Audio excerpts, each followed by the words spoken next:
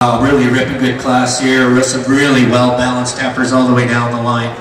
But for me, heifer in first here, she brings it all together. Extremely well-balanced heifer that's got really good feet and legs. Because on her feet and legs, she placed over the heifer in second. I prefer that flatness, refinedness of bone down through her rear legs. And I also give her an advantage in that length through. She's longer in through her neck as you get her out on the move. It's showing me just a little more cleanliness up through her neck and right over her chine than her real well-balanced heifer, well-grown heifer we have in second. Heifer in second over the one in third. I just prefer that strength up through her front end. She's fuller up through her crops, a little more extension and strength in through her chine, but taking nothing away from a real stylish heifer we have here in third. Heifer that's extremely correct. She placed over the heifer in fourth on her length throat. She's a little longer through her midsection. She's longer through her rump and then she's wider through her rump and a touch wider through her chest floor than a real stylish black heifer we have in fourth.